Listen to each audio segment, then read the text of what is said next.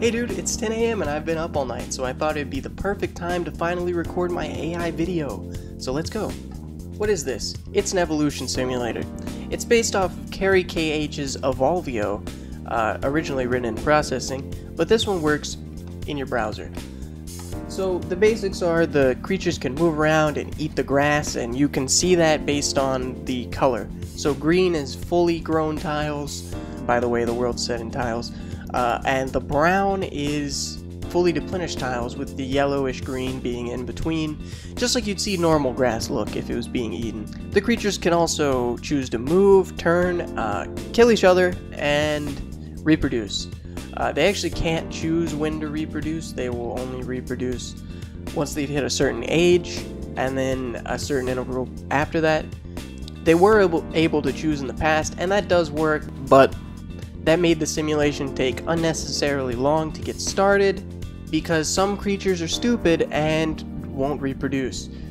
Right here is a species that I've had going for a few thousand days. Next up, I'll show you a time lapse of a new species.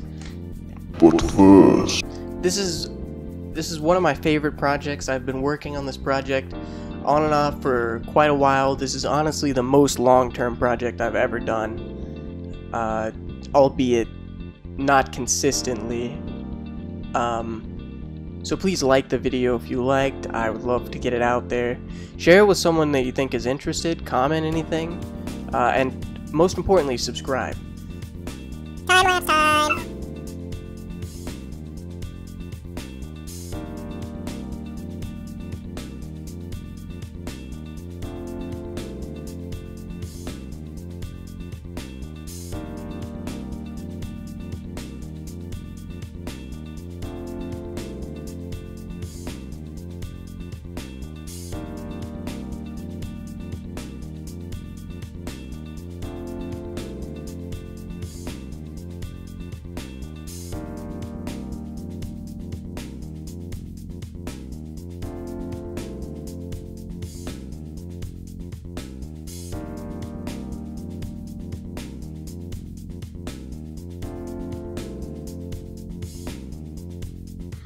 You can see as this light blue species starts to populate, but then slowly dies out.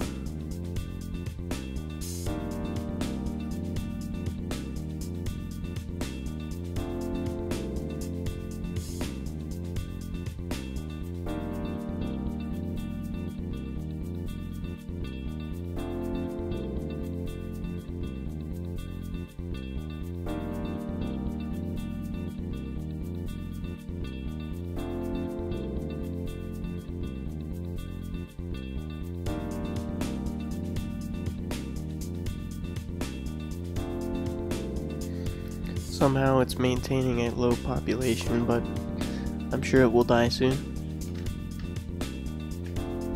A green species pops up.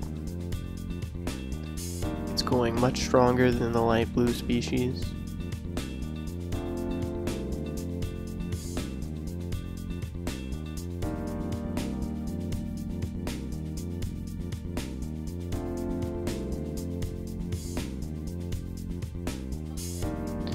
You can see the green species is multiplying exponentially.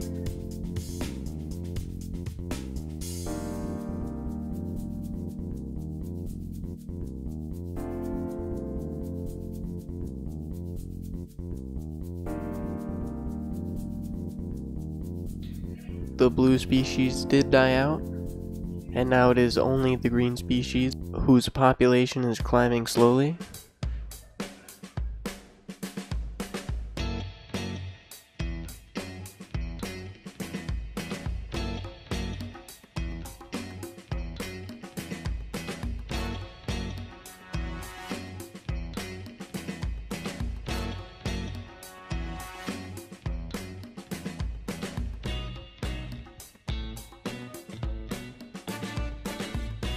You can see the main reason the green species is performing so well is because it turns away from the water.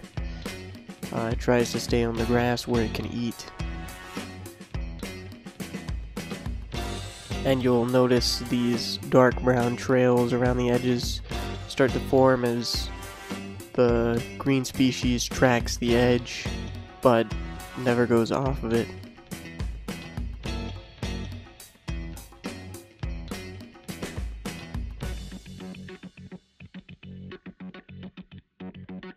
You can see the green species population getting very large, even splitting off into a yellow species, which does die off, unfortunately.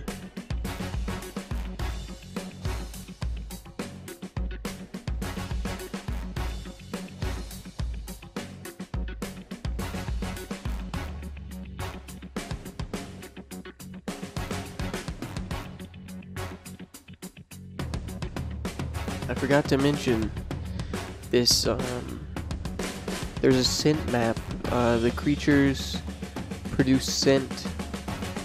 They can do it actively, but they also do it passively, and uncontrollably.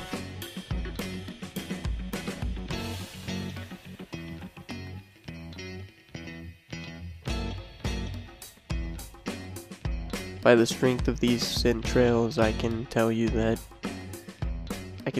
these creatures are actively producing scent.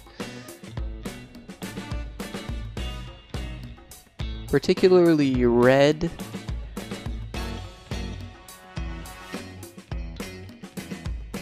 Which is just a visual representation of one type of smell.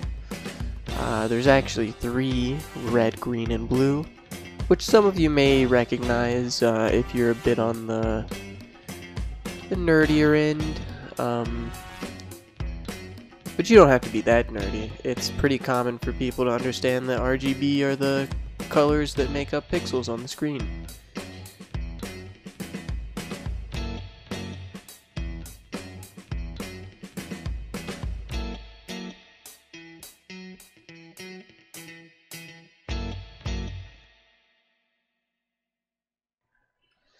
Anyway, that's it. Hope you enjoyed. Again, subscribe for more content like this. There will be more.